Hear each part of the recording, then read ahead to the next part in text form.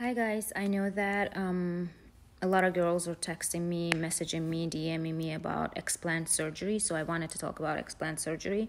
In 2016, I got my implants put on, which is the worst decision of my life. I thought that I'm gonna be one of those cool girls, that I'm gonna just fit in the society, because I used to like attend multiple conferences, multiple events, and I just wanted to wear things that would fit me right, and I would just I just feel more confident. There wasn't like specific reason to get implants.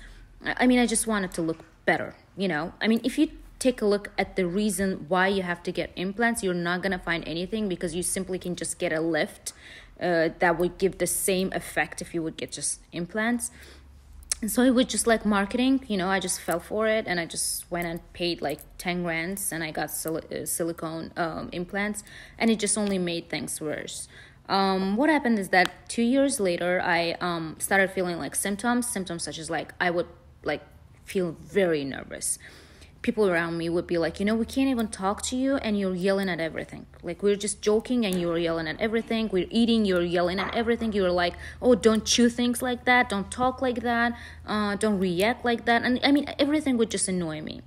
I wasn't able to speak to anyone like for more than a minute, because that person would just start annoying me. And that is the side I would that reason seemed to me like, everyone is just annoying, so it's cool. I didn't think that it was because of the implants. I was just thinking that, oh my god, that is just something that people are just overreacting. They're just misbehaving, and they think that I am the wrong person. But that wasn't like that. What happened is just 2 years later again, I started feeling that I'm having a fever that was like 99.5. I mean, if you're in Europe, it's like 37 and a half, and sometimes at 38. I would just sit down at the house, and I would just talk to my friends, and I would feel like I'm having a hot flashes. So I was just so nervous, like, oh my god, something is happening. So I started going to the doctors and having like full checkups, like full blood checkups, full body checkups. And I went to a doctor took all the blood tests, and they were like, you don't have anything. I'm like, what do you mean you don't have anything? Like, I'm 27, 28 years old, and like there should be something if my body temperature is just raising, and it keeps raising during the day a few times, and I don't know why. And you, as a doctor, you cannot find it out. They were like, no, there should be something else, which is we can't find, because you're like very, very healthy person. So I was like, all right, whatever, what I can do. So what happened later, I went to my gynecologist, and I was like, is there something like because I mean, I have to find out. They checked me out, everything was totally good, and she was like, oh, maybe you're just having a hot flashes because you have to just have like menopause. I was like, I'm 27 years old, what are you talking about menopause? She's like, well, yeah, that's like, I've never experienced that somebody would have like a menopause at 27 years old, like, which is like, nothing comes to our mind. So I would just start Googling everything up, and I would just be like, oh my god, is there somebody who's having like menopause at 27? And there was like, Google would give me like, no, you're crazy. So what happened is just later on, I just started developing more and more symptoms, and I just couldn't sleep. I felt like pain on my chest, like on my back, it just annoyed me. I started feeling like, what, I'm just done. And then I found out on internet, which is as well works in with my doctor David Rankin. So I started talking to Dee, and I told her that, what, I feel really, really bad, and like I hate it. I was like crying, and Dee, like, I love her. She's an angel. She really is an angel. I mean, she saved. If not her, I wouldn't find my savior, Dr. Rankin. So I spoke to her, and we booked a day for 15th of April. I had to have a surgery on 15th of April. But then I was like, you know what, Dee, I can't, like, I just can't wait. I have to get it done right away. Like, I can't wait till 15th of April. So Dee just arranged for me something, and I got my surgery on 12th of March. And that was the best decision of my life. How was the surgery is that I went to, one day before the surgery, I went to a hospital. I met with Maria that works there. Maria is an amazing girl, and she's like, oh my god, she's amazing. We spoke to her. We were like, I mean, when you go to the hospital, to the clinic of Dr. Rankin, you don't feel like you're going to the hospital, or you don't feel that vibe that is pressuring you, like doctors around you, nurses are around you. You're like, cool. You're like, oh my God, it's like my buddies. It's like my friends.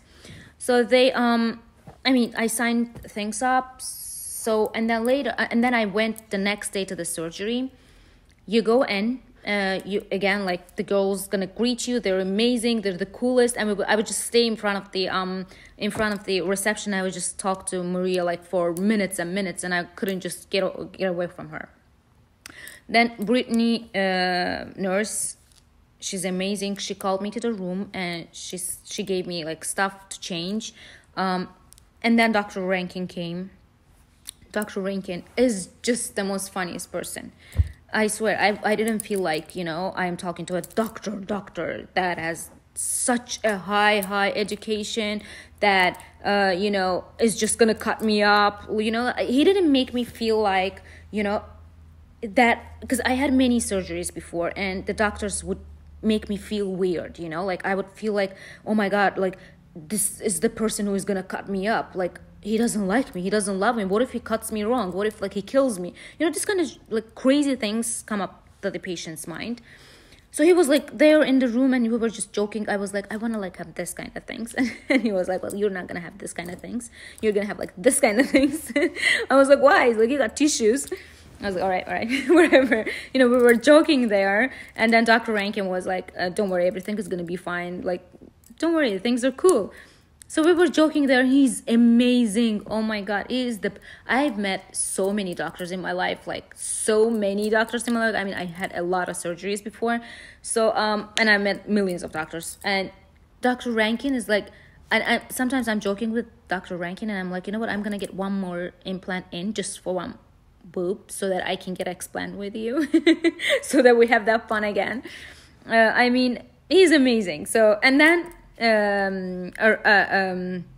nurse Arlene, she came in and she's like, did you have a water before the anesthesia? I was like, yeah, I did. She's like, oh my God, come on. We were joking. She's so funny. So, and then Arlene is just so amazing. She's gonna put you on sleep very lovingly. You're not gonna feel that. You're gonna be like, Arlene, I love you. And she's gonna be like, I love you too. You're gonna be like, oh, Arlene, finally I met you in my life. And then she's gonna be like, see, I'm here with you. And you're gonna be like, knocked off. That's it. You're gonna wake up and Arlene is not there. So, Arlene, and then you wake up and you're like, there was my love. There was a girl. There was Arlene. I love her. I fell in love with her. Where is she? And then they're going to be like, Arlene is just right now lovingly putting asleep somebody else. She's such a cool girl. I love her. Nothing. I mean, they put UV, which is like seduction UV, I guess. Like, you don't feel anything weird. You just feel good. And that's it. And you feel like, you know, you're just getting good. Like you were having a glass of alcohol, like a wine. You just feel, I mean, that's what you feel like. You're tipsy.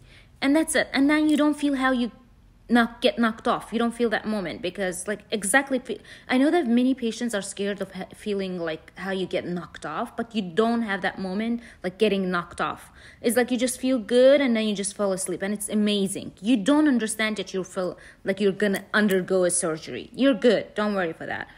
And then you wake up, you're cool, like everyone is next to you, you're having fun, you're cheering up, you're going home and they're all the time like in touch with you.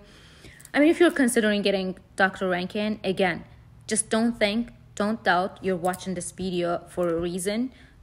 Trust me, I wish I had known Dr. Rankin a lot before than I know now. I choose him a lot earlier than now. And I am so thankful for him for giving me my health back. And I'm so happy. You can even feel my vibe. I'm always like joking, having fun. I wasn't like that before with my stupid implants. Anyways, I love you, Dr. Rankin. I love Aqua Plastic Surgery. You guys are amazing. And if you're watching my video, don't even doubt. Get that shit out of your body.